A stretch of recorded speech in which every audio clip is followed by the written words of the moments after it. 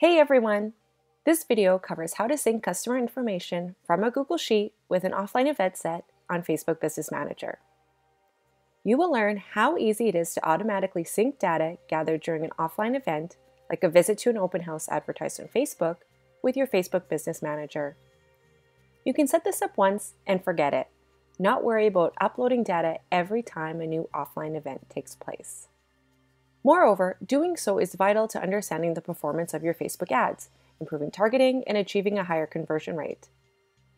In this specific use case, customer information from a Google Sheet is synced with an offline event set on Facebook Business Manager using the Facebook Offline Conversions app on Integromat. So, let's jump in. First, let's take a quick look at the Google Sheet that we will retrieve the data from. Here we have created columns to correspond with the data we gather during the offline event, the open house visit in our example. You may change the number of columns or the order in which they appear. Once you have the Google Sheet set up, you can go ahead and build the integration, which is known as a scenario, on Integromat. Let me show you. On the dashboard, click Create a new scenario. That will bring you to this scenario builder. The first step is to add a trigger module for the app you want to fetch data from. While Integromat has hundreds of apps integrated, let's focus on our current use case. Search for Sheets to find the Google Sheets app on this list. Select it, and then select the Watch Rows trigger module. Every time this scenario runs and finds a new row in the sheet, the data will be fetched and sent to the subsequent module. Okay, it's time to configure this module. Here, you need to add a connection to your Google account and grant Integromat access to your account, or choose an existing connection from the drop-down menu. Next, under Spreadsheet, select the Google Sheet containing your data, and then select the specific sheet in the spreadsheet from the sheet list. Under Table Contains Headers, select Yes. Row with headers can be left as is, unless you want to specify a particular range here. And the limit can be set to 1. This number tells Integromat to fetch and process just one row of data at a time.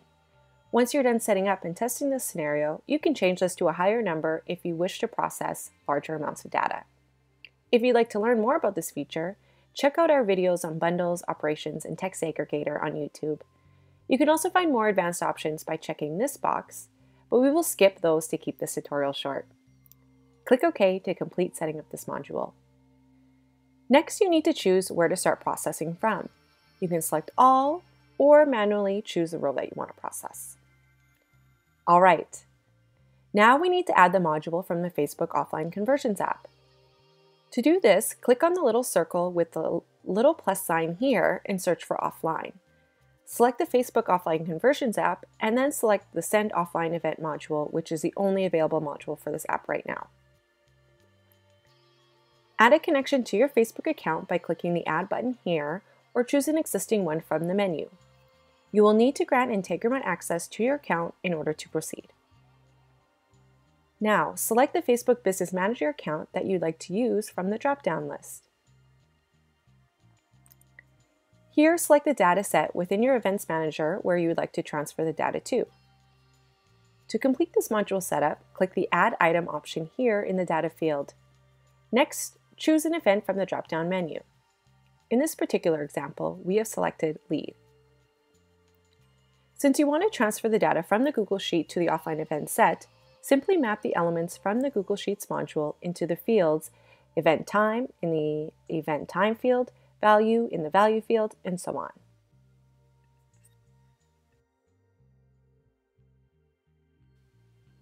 Once all the relevant fields have been mapped, click Add Data. All right.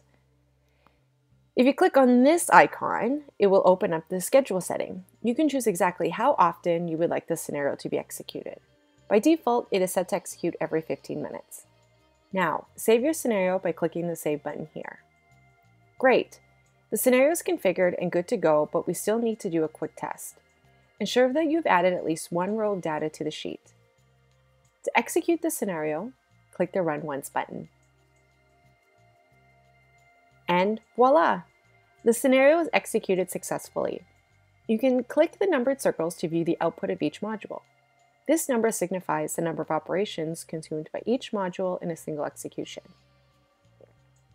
Here you can see that the Google Sheets module outputted one bundle of data corresponding to the row of data on the sheet. Now, let's take a look at the output of the offline event module.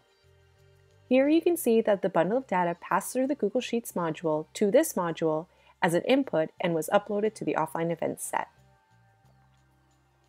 If you take a look at the offline event set in the Events Manager, you will see that the data from the Google Sheet was automatically transferred to this set as intended. Since this test was successful, the final step is to turn on the scenario by toggling the switch here.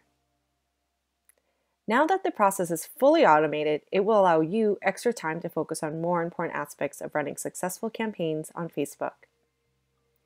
That concludes this video lesson. Hope you found it useful. Thanks for watching and happy automating.